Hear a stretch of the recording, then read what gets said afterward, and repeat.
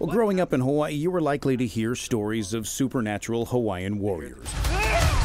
Those disembodied guardians that marched from the mountains with trails of flickering flames.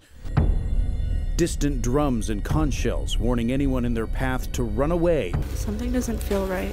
Or cower in fear. The folklore of the Night Marchers has been told many times. I disrespected the Aina. But 2 decades ago, a pair of local filmmakers decided to bring that legend to life. It's a weekend for fans of fantasy and myth at theaters this weekend. Tonight we preview A Knight's Tale and The Night Marchers. The original Night Marchers movie sold out in theaters statewide in 2001. Never before had a local film been so unexpectedly successful. And Big Island filmmakers Blake and Brent Cousins followed the film's success with sequels. But now they're back to reboot the legend for a modern audience. 20 years ago, we made this film, and a lot of people were pretty young watching it. Like, they're around 13 years old. Now they're basically adults with children themselves, and they're, I think, going to bring back their memories and bring their children to come and watch The Night Marchers. The film is set 20 years after the original, when a reality film crew heads to Hawaii to hunt for proof of the Night Marchers' existence.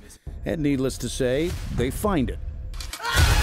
And local audiences are likely to find some familiarity. We watched the audience and we're looking for the actions, and there's one moment in the movie that just people jumped up and it took them for about 2 minutes to settle down. It was pretty crazy. So we wanted to emulate some of these scare factors. Not all the scares were scripted, though. The brothers and an actor in the film talked about unexplained phenomena during filming. Some of that actually made the final cut. There's a scene in the movie that you'll have to see it, but there's some apparitions that were captured. And when we showed it to some of the cast members afterwards without any heads up, they were like, oh my God, what are we looking at? And they're, you know, the chicken skin was pretty high on that one. Night Marchers! Basically, our actors on scene were freaking out, and that actually added to the film. What you see on their faces is almost, there is no acting. Yeah. They're really playing themselves.